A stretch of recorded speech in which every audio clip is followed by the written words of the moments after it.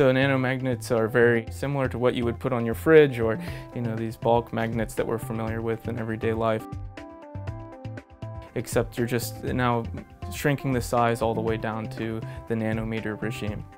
Molecular nanomagnets are magnets that are 40,000 times smaller than what the human eye can see. These types of materials have potential in next generation electronic devices. So if you can have a magnet that has like a north and a south pole, if you can orient it, say, up or down, then that can behave like a 1 or a 0 in today's binary computers.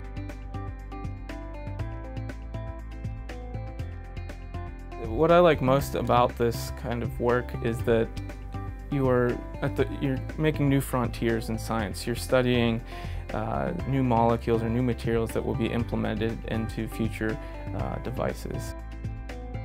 I'm working on things that have a direct influence on other people's lives, and I realize that that's the type of work that I want to pursue. I've seen Andrew quite a bit in the hallways working pretty hard. It's a real pleasure to see students come in and as young people and watch them sort of progress scientifically, and he's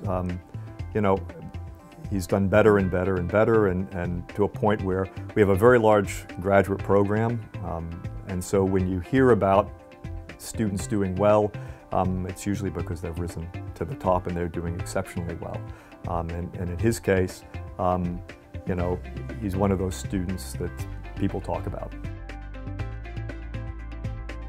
This is a great place for chemistry, especially inorganic chemistry. It's a really hands-on learning experience that I think is really beneficial.